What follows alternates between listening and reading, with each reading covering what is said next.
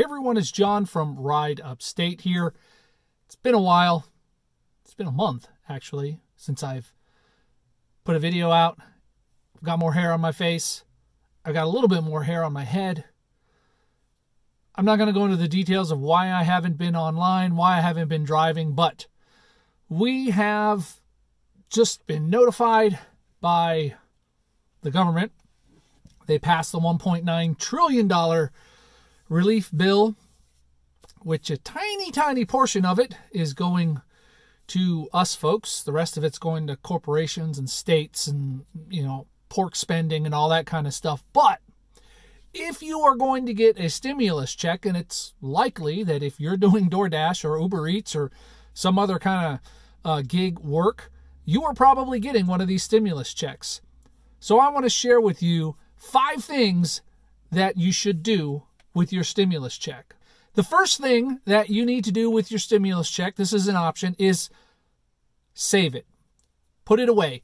If you're single and you're only getting the individual $1,400, I am going to highly suggest, especially if you are a gig worker and this is your full-time gig worker, that you take that $1,400, you put it in the bank and you don't touch it. You save that money for a rainy day. You save it for when the water pump goes out on your car, when you're going to need new tires, when you get in an accident and you have to pay your $1,000 deductible, whatever the case may be, you need to take that $1,400 and put it away, put it aside so that you have money put aside in the event of emergency. Whether it's you're unable to work because your vehicle is damaged, whether you're unable to work because you have a health issue, COVID, whatever the reason, put that money in the bank. The second thing that you should do, and this is especially if you are a full-time driver, is finally get those repairs made that you've been putting off. Your vehicle is your number one investment as a gig economy worker. And if you've got some things that maybe you need to get repaired, you need tires, you need brakes, you need a water pump, whatever the case may be, use that money and get your car repaired. The third thing that you should do with your stimulus check is maybe you are a family man, family woman, family person. You've got a family and you are going to be getting multiples of $1,400. Now, you're probably going to want to discuss this with your significant other first. But if you're getting $5,000, $6,000, now might be the time to buy that new car, that newer car, that vehicle that you've been wanting to upgrade to. Maybe you've got a vehicle and you're doing rideshare and this is the last year you can use it for rideshare. Now would be a good time to use that money or some of that money to get a new vehicle. The fourth thing you might want to consider doing is investing that money in yourself. Gig economy, it's going to change over the next 3 to 5 years. It may be that in this next year, you're not able to earn enough. So when I say invest, take some online courses, learn another trade, learn something else that you can do besides being a gig economy worker. Maybe you learn how to do videography, learn how to edit web pages, learn how to edit graphics, take a class on social media and managing social media accounts.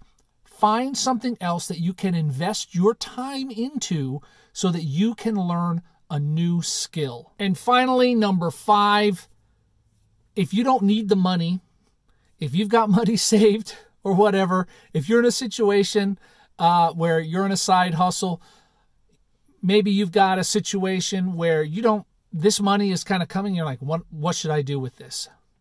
You might be tempted to donate it to a charity or something like that, and that's great, but my suggestion would be to spend it on a local business.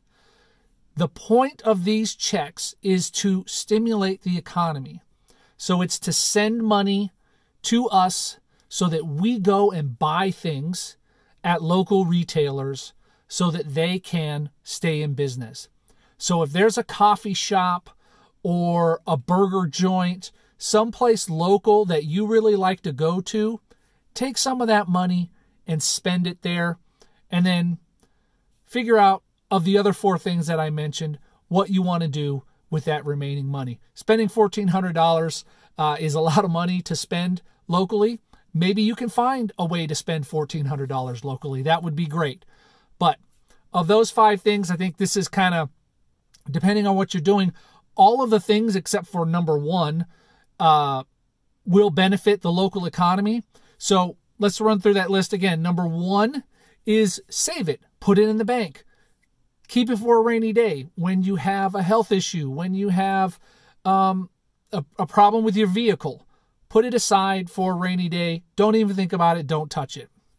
Number 2, pay for those repairs or maintenance that you've been putting off on your car. It's very, very important that you keep your car running. It's your biggest investment.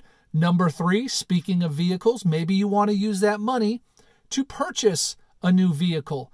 That would be also a really cool thing to be able to do. The 4th thing, invest it in yourself. Learn another skill.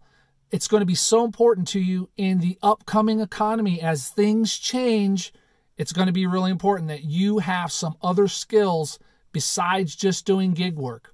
And finally, number 5, spend your money at local businesses. Now, I'm not talking about your local Walmart or your local McDonald's. I'm talking about that mom and pop bookstore, that mom and pop restaurant, that mom and pop boutique. Spend it with them. They will appreciate your business. My name is John from Upstate.